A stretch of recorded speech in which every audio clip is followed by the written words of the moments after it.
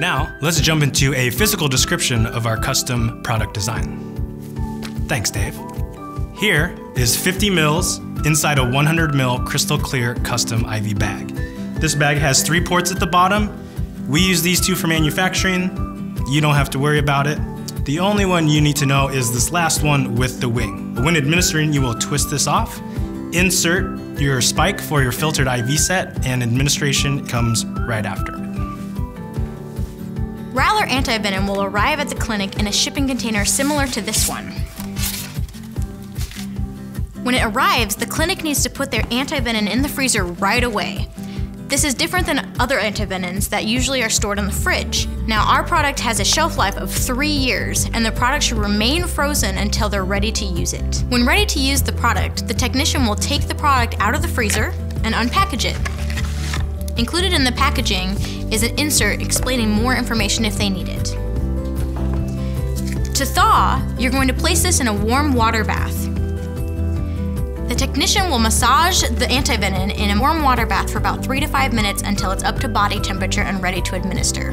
Twisting off the port on the end, you insert a filtered IV set, piercing the membrane.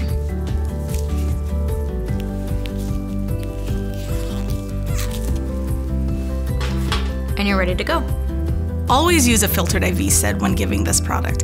It is a blood product and a filter is always wise. When administration starts, the clinician will want to go very slowly for the first couple minutes to make sure there's no signs of anaphylaxis. Anaphylaxis can occur when any foreign body enters another body.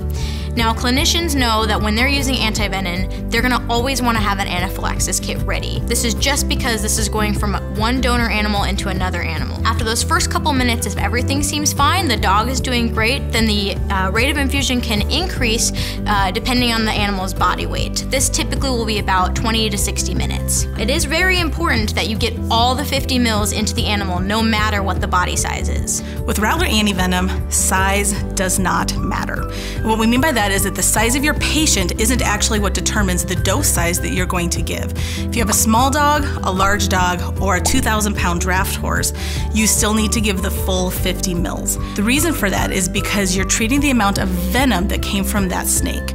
We don't know if it was a small snake, a big snake, how long ago the bite happened, how much time has passed, how long the venom's been in the system.